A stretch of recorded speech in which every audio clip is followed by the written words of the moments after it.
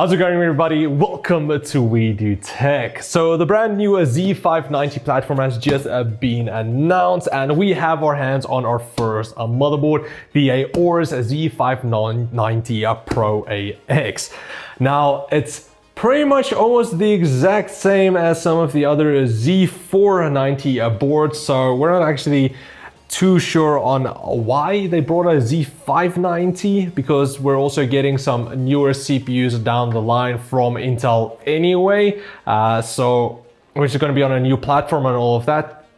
We'll see. But if you are in the market for a new motherboard for your new the 11th gen that's coming out also quite soon, then this is going to be a motherboard that you might want to take a look at, because it is also one of the more affordable motherboards, even though we only have the Z590 boards. So yeah, let's quickly take a look at the Aorus Pro AX, see what we get inside the box, how the board looks, and just go over some of the specs. So let's quickly get it out here. So firstly, we do have the board itself, which we're going to just put here on the side. Inside the box, you do have the manual, which is always actually quite handy, especially for motherboards. I know usually we joke and say we're gonna throw it away, but for motherboards, they're actually quite important. So yeah, keep that safe. And then we do have some multilingual installation guide. You do have a little badge here that you can stick on something if you want to.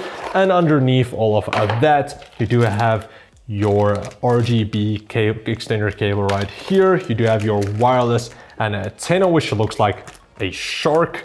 You do have your front panel connector, which is always handy. Get a single M.2 screw backup, which is nice. Oh, and another one, that's cool. And this is a noise meter paradetector cable, or a thermal cable. That's what you get. And another M.2 screw. I'm actually glad 3 M.2 screws, not bad at all, because that's usually something that I actually lose quite a lot because it's so bloody tiny. And then you do have 4 SATA cables. All right, so now let's move on towards the motherboard, which is actually quite a bit heavy, and it looks pretty nice. There we go.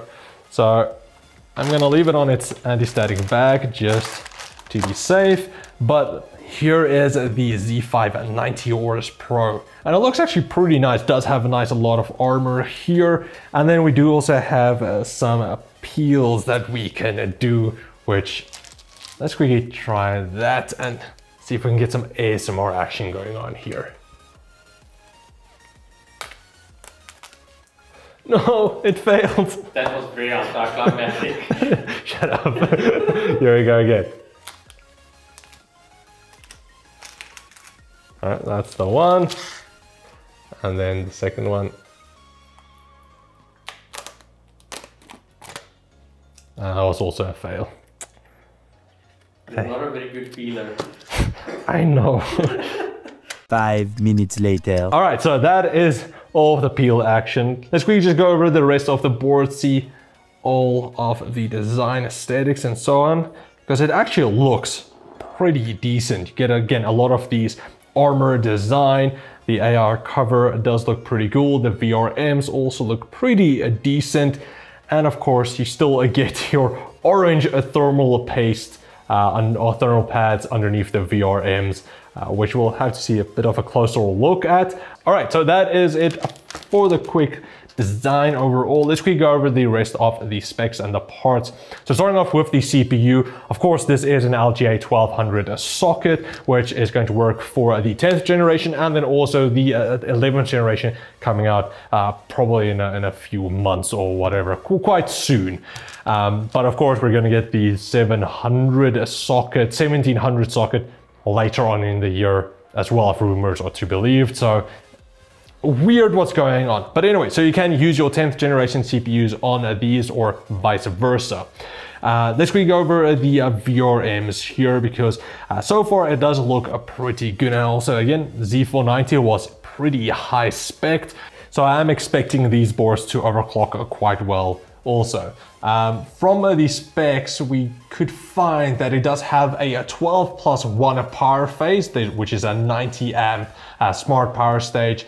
It does use a tantalum polymer capacitor array, and the VRMs are cooled by Gigabyte's new fins array cooling 2 system, and that uses louvered cooling fins that is coated in nanocarbon.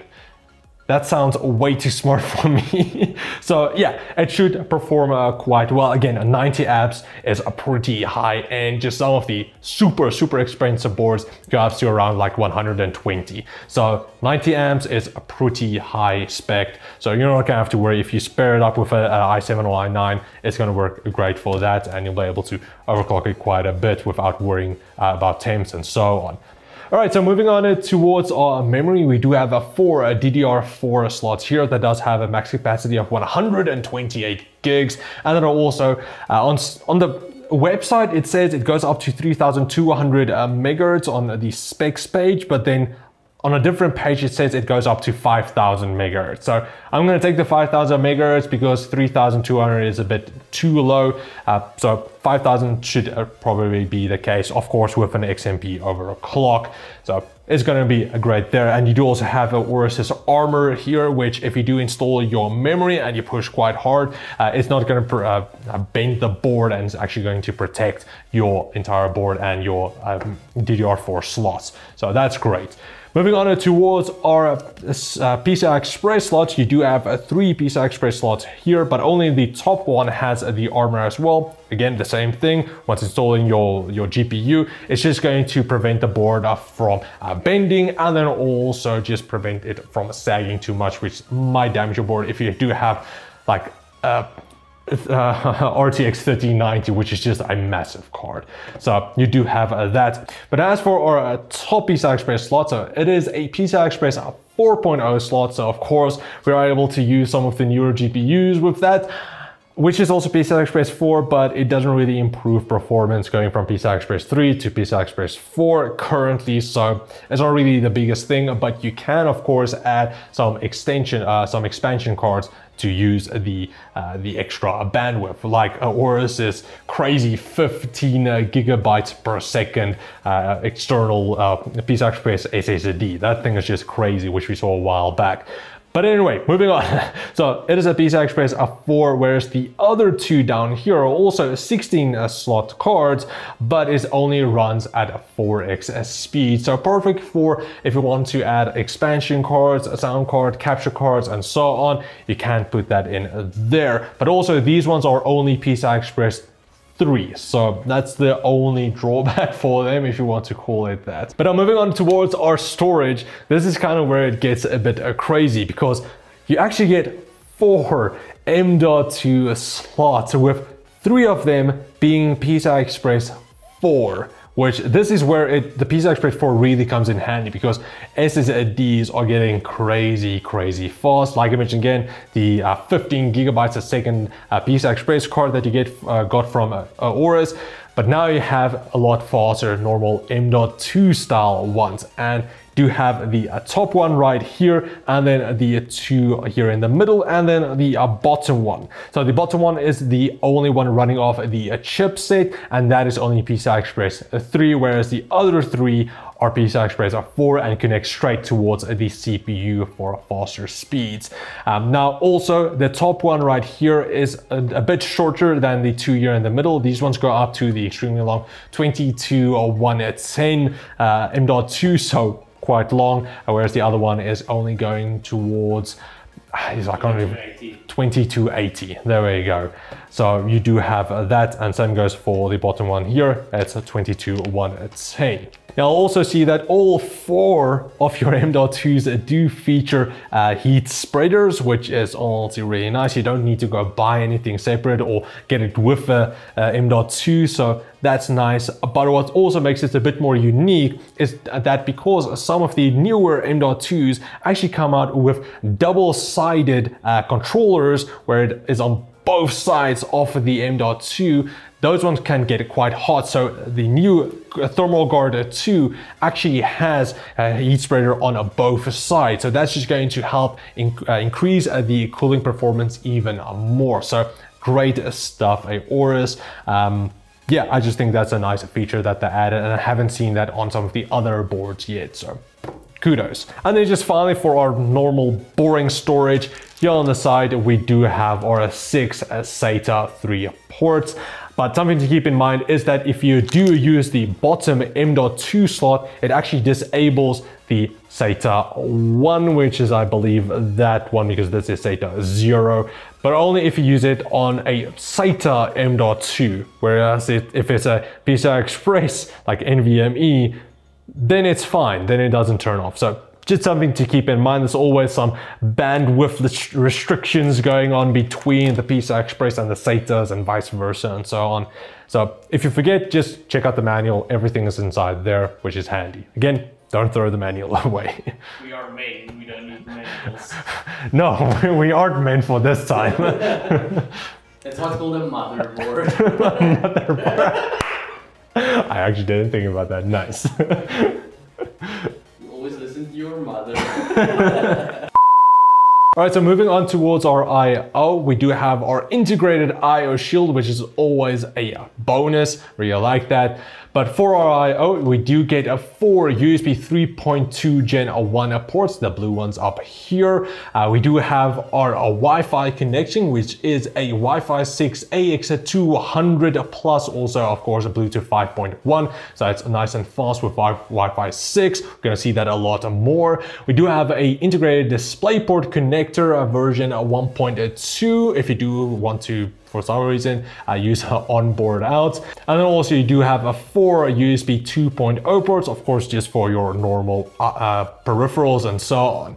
And then down here, we do have our USB 3.2 Gen 2 X2, which is our 20 gigabits per second USB Type-C. And then our USB 3.2 Gen 2 non-X2 ports down here in our red. So those ones are only 10 gigabits a second. And then of course we do have our Ethernet port, which is a 2.5 gig Ethernet port. And finally, just for our 5.1 audio connections with a SPDIF out port. All right, so moving on towards the rest of the connections on the board. Of course, you just get your standard 24 pin for your motherboard power, and then your 8 plus 4 pin for your CPU power. And apparently it does feature a solid pins, which is stronger and also reduces electricity and so on. It's just gonna help out with preventing your board from frying. Then next up for our fan headers, we do actually have quite a lot here. So you do have 2 here in the corner, you'd have 2 here, 1 here, and then 3 down here. So quite a few fans that you can connect up, of course, for your CPU up here.